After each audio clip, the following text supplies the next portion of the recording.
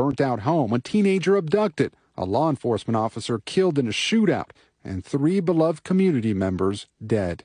Police now say that 28-year-old Austin Lee Edwards, a former Virginia state trooper who'd most recently been working with the local sheriff's department, drove more than 2,000 miles to meet up with a teenage girl.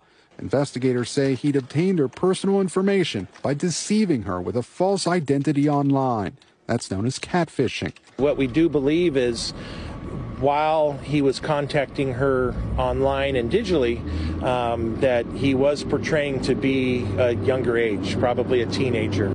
According to police, Edwards killed the girl's mother, Brooke Winnick, and grandparents Mark and Sherry Winnick, and set their home on fire. Then he fled the scene with the girl, who officials say appeared distressed. Sheriff's deputies tracked him down and shot him dead after he opened fire.